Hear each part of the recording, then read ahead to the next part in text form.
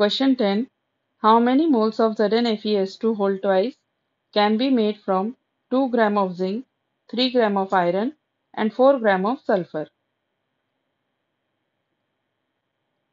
Zinc plus iron plus sulfur forming ZnFeS2 whole twice.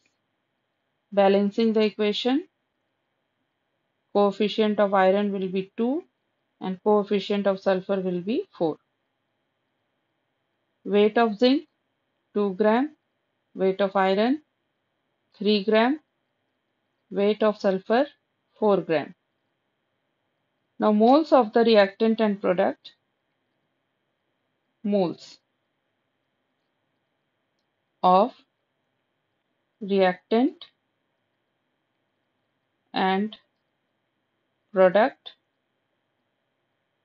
Moles of zinc will be equal to weight of zinc divided by its atomic weight, that is 2 divided by 65.38, and this is equal to 0.0305 moles.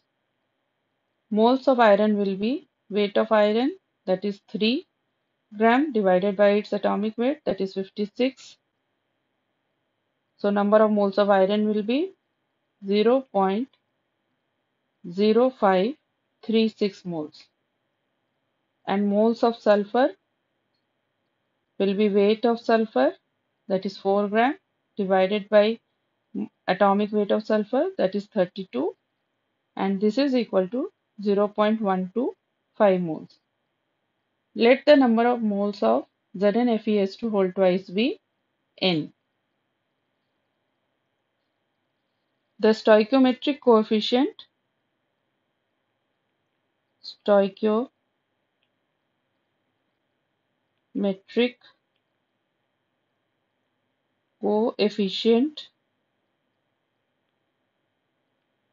the stoichiometric coefficient of zinc is 1, iron is 2 and sulfur is 4. Now dividing the number of moles of each of these by their stoichiometric coefficient, for zinc it will be 0.0305 divided by 1, which is equal to 0.0305.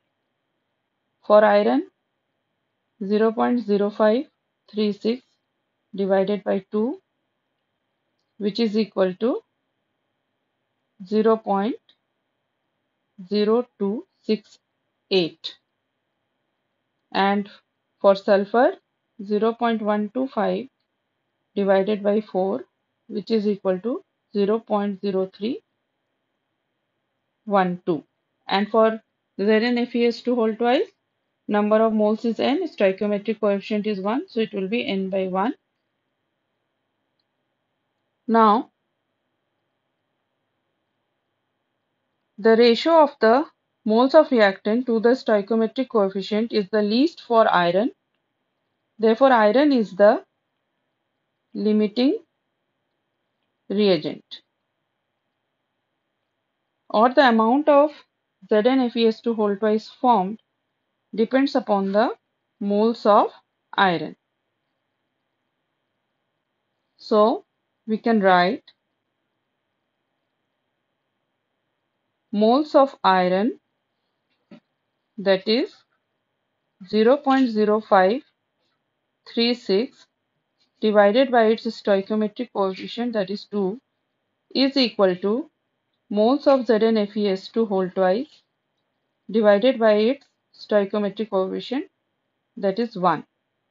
Therefore 0.0536 divided by 2 is equal to n by 1, or solving this we get moles of ZnFeS2 whole twice is equal to 0.0268 moles.